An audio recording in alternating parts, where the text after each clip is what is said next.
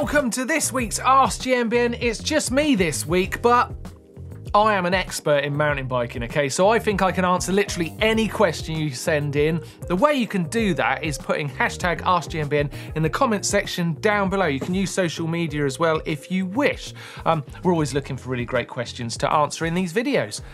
So please do that. I'm going to start answering the questions you've put in there already, though, for this week's film. And we're starting with David Orotz's question. He said, I've got a 26-inch hardtail cross-country bike, and I'm thinking about upgrading to 27.5 wheels, which isn't a bad idea. I tried my friend's wheels on the bike. There's a lot of room between the tyre and the frame, but on the front there's only 1 to 2 millimeters between the tyre and the fork crown. Looks a little unusual, but doesn't look bad.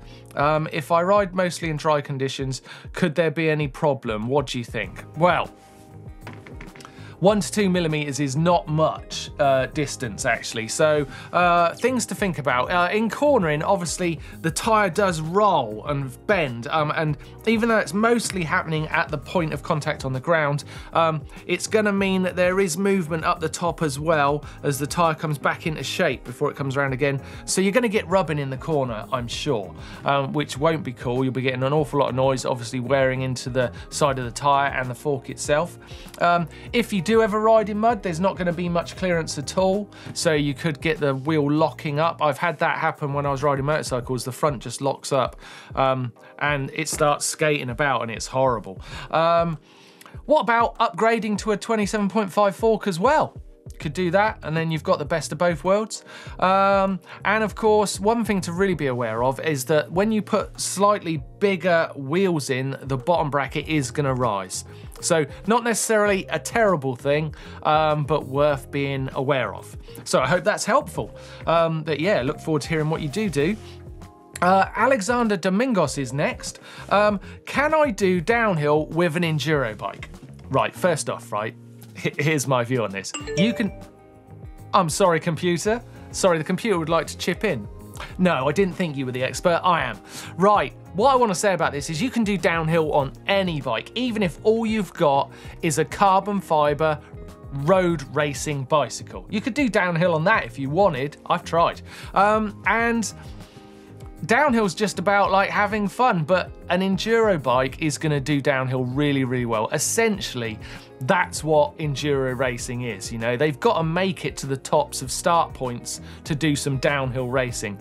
And if you watch any Enduro World Series event now, you'll see that those top guys are racing those enduro bikes as fast as downhillers go. You know, those bikes are so capable. So yes, 100% you can definitely do downhill on an enduro bike. But if you've got a hardtail, if you've got a fully rigid bike, if you've got a fat bike, if you've got an e-bike, no matter what you've got, you can do downhill attitude riding.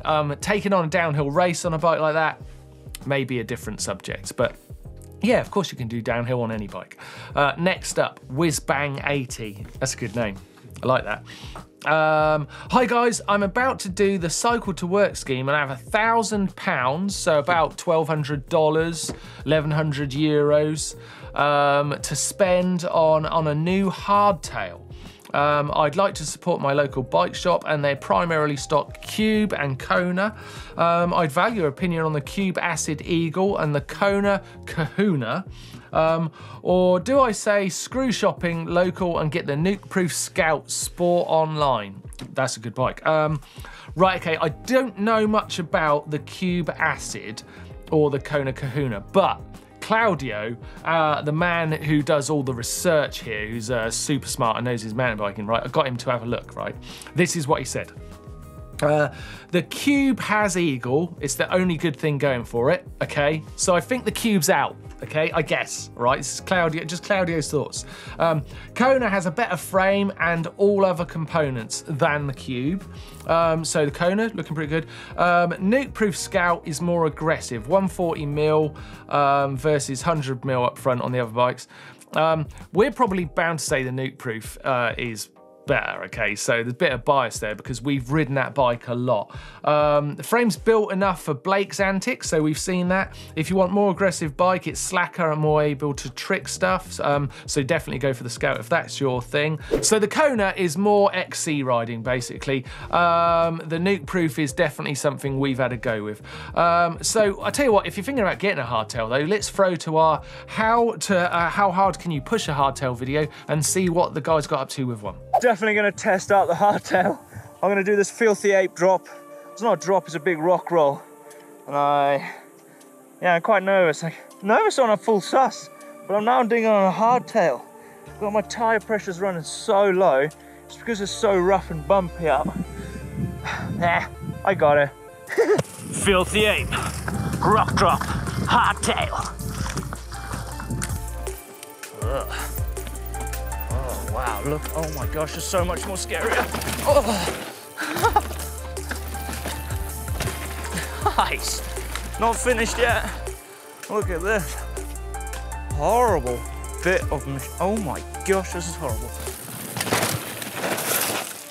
Right, next question from Matej Kodrin, and he's saying, I'm shopping for a new front tyre and I'm wondering why do Schwalbe tyres have blue or red lines on the tread? And it's not even in the centre, he says in capitals. Obviously annoying, Matej. Right, it's called the Addicts. And basically there's a system that Schwalbe are using to identify the different compounds of their tyres. So there is a speed red, speed grip orange, soft blue, and ultra soft purple. So basically you can work out how that compound is going to affect your riding, and I'm probably suspecting that it's a way for Schwalbe to help stock their tyres in their own warehouse so they know what the hell black rubber tyre they're looking at. Why it's not in the middle? I don't know, being stylish, you know, they're sort of thinking a bit like 70s Go Faster stripes. Don't know why that is. Your answer is as good as mine. Sam Chili is next. And he says, hey everybody, I'm a freshman in high school and racing NICA. I'm saving up for an XC bike. I'm considering getting fully rigid bike because it reduces the cost. What do you think? Nick, that doesn't sound like a good idea, does it? Fully rigid? You could get away with it. You could get away with it, but I would get some front suspension if I was you, because I think you're going to be at a disadvantage for the, you know, for what you're going to gain in what you could buy in bike. I think you're going to have a disadvantage in the racing itself. You could buy it further down the line. Get some forks in a bit. Yeah, it could be a later purchase, that's true. So I'd ride the bikes. I would say go ride the bikes rather than make the decision. Make the decision on what feels right, okay? Because you're going to be racing this bike. Some people really enjoy the feeling of a fully rigid bike. I used to ride fully rigid and I loved it because I liked all the feedback and I liked making me take everything on. So it might be for you, but the way to decide is by riding the bike, not necessarily by just going on cost. But like Nick said, he's a rider himself, man behind the camera, he knows what he's talking about. Maybe you go fully rigid and you get suspension forked further down the line. Good option. I don't know if I answered your question there or just caused you more of a problem. I'm not sure, but I'm with you. I'm with you in it. You know, we're involved now. So, you know, hope that helped.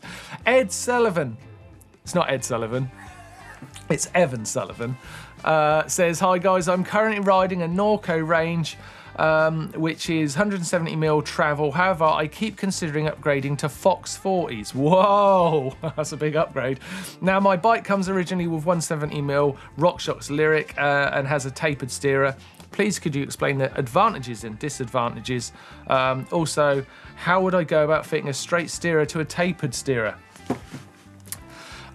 No, I'm really dubious about this upgrade to Fox 40s.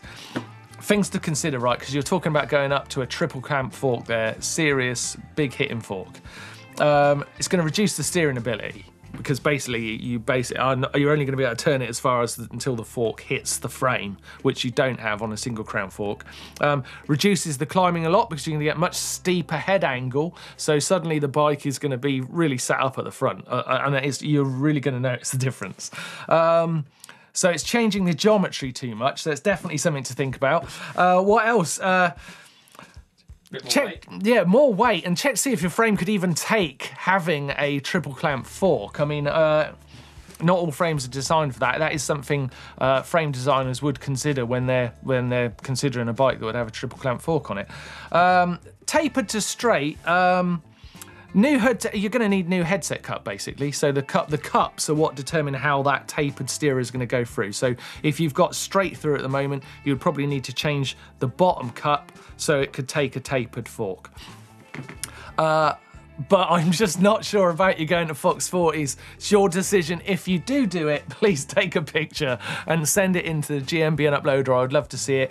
I laugh in sympathy with you because I have done it. I did it on my trials bike. Literally a bike I've got in the shed here. I put a triple clamp fork on it just to see what would happen. And it was I was going off the biggest drops I've ever gone off, but it looked horrendous. Good luck with that. William Hester is next. And basically he's saying he's loved learning riding. He's been along with us on GMBN and he's got into riding. He got seriously overbiked by getting a Transition Scout Carbon on his first bike. Very nice bike. His wife's now got into the sport, right? And he's considering, I know what you're doing here, William. He's considering giving the you know, that old Transition Scout Carbon to his wife, that old thing. And considering some new bikes. Someone's got the bug and too much cash in his pocket. And he's saying, basically, nuke-proof Mega 275 factory, Da Vinci Troy Carbon, some big bikes with XO1 Eagle, Yeti Cycles SB6 Turk with Eagle. They're all very different bikes, but with so many choices, after watching your videos on YouTube, I figure you'd be a good resource to ask. I'm 5'11", 170 pounds, by the way. Was thinking of a medium to large. Would that be appropriate? So basically, out of all those bikes, what would you choose? Now, I don't know. I'm reluctant to recommend bikes I haven't ridden. I do know that the Nuke-Proof Mega is something Neil has ridden a lot and absolutely loves. So I'm biased again to say that that's a bike we've used. The other bikes are really nice bikes, and I doubt you're going to get any of those bikes and not have a really great time. I'm with you on passing the old hand-me-down Scout Carbon over to the wife. Or, alternatively, you could let her choose a really good bike for her and her size. Just an idea. But yeah, let's say the Nuke-Proof Mega is the one we would know most about. And to show you just how much Neil enjoyed it, here's his new bike day video where he got his first go on that bike.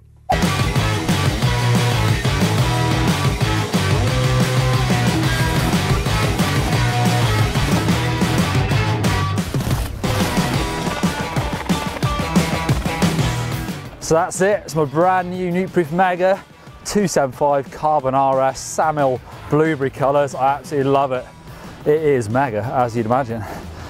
Good shakedown, maybe go a little bit softer on the fork, give it a bolt check the spokes, jobs are good in. Next question. They've been good questions this week. I'm enjoying it a lot. Next one is from Stilo Stig, and he says, I have a Scott Genius MC50, as mentioned in a previous comment. It is old, and being old has toe cages. Wow. Should I take them off? Do they stop slipping pedals? What are the pros and cons? Thanks. Also, my name is Liam, to clear any confusion. So it's Liam, not Stilo Stig. Wow. Toe cages are pretty old, and I don't think they're a great idea, really. They're sort of one of those things that your feet can, rather than clip out, like when you've got clip shoes, your feet can get caught in them. So I sort of think they're kind of dangerous. I think they've gone out of fashion for a reason in terms of mountain biking. I'd go with something like a really nice, grippy flat pedal, like Crank Brothers stamps, like what we use. I haven't got one in the shed to show you, but they're a great pedal, and you can get like a budget version of them. They'll make a big difference to your riding. The platform, probably thinking about having your clip shoe, your, what do we call it? Cage shoe, I guess. Yeah. the Stamp is going to be a much bigger platform as well. You're really going to notice how grippy that pedal is. So that's something I go with. You just have much more grip and much more enjoyment on the bike. You're much less likely to have an accident because of your pedals. So that's what I do. I change them, go for a nice flat pedal, and start enjoying the sort of more modern technology that's gone into all that stuff, because a lot of thought has gone into pedals these days. Sounds like such a simple part of the bike, but it's not. Definitely worth thinking about. Oh no, my bike just crashed. Hang on, let me just sort that out. He was obviously trying to do something very difficult. There we go. It's the ghost of little Dan Lloyd riding that bike, by the way. Next up, Cripple Crew is getting involved. I think I'm in that gang. Next up, when it comes to choosing your shoes for riding, what do you think is more important, pedal grip or walking grip? I own a pair of 510 Free Riders. Used them shoes, amazing, and I'm happy with them when I ride. The grip is enormous, it really is. But when I have to climb some mountain with my bike, I often slip. Are Northwave shoes better? Or maybe the ones from with Vibram soles, or something similar. Okay, right, this is tricky because, you know, you're choosing a Free Rider 510 for the riding. You know, it's probably not going to perform as well as kind of like a hiking shoe when you're walking. But on the pedal, the grip is amazing, definitely. I would suggest taking a look at, there's some different shoes in 510's range that are more about walking and riding. Something like the 510 Ascent, that would work. What else have we got down here? The 510 Guide Tenny. They're all ones that are sort of got more multi-use in mind. I would think the Free Rider's never going to perform quite as well, but I'd always go with the riding performance of a shoe than the walking performance of the shoe. I think if you're walking so much that that you're thinking like that, you need to improve your climbing. We'll get some pins. Yeah, that's a great idea. Nick's come in with there. Yeah, some pins for the pedals. Try and raise those pins, and then maybe you're going to... No, Nick, because then you're going to have more grip when you're pedaling. Yeah, but if you get a better walking shoe and then get better pins, and it gives you more grip. So get rid of the Free Rider shoe. Whoa, big gamble there. Big gamble there.